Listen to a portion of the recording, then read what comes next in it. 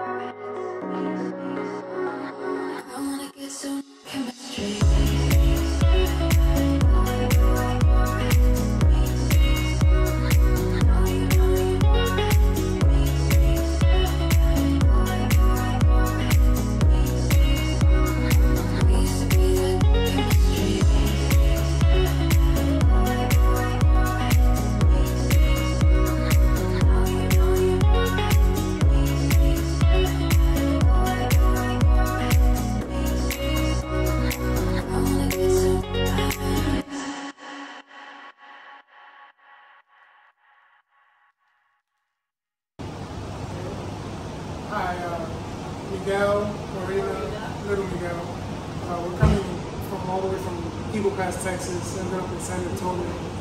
We were going away for 2 weeks, and we wanted a good place to pretty much babysit our dog and train him as well. And I looked up a bunch of other training schools here in San Antonio, and this was pretty much one of the top 3 locations I found. And what sold me was all the YouTube videos that they had with the before and afters showing the results. Everything was great. We were gone for 2 weeks. Shelby, the trainer, was awesome, kept us updated with everything, and made sure that Gizmo was well taken care of. And we're coming back to a whole new dog. Looking forward to the continuation of the training with him at home, and hope to see a much more improvement other than what we've seen now, which was drastic compared to what we saw before. No pulling on the leash, no jumping like crazy. Anxious to see how he's going to go around other people, but I'm pretty confident he's going to be pretty good.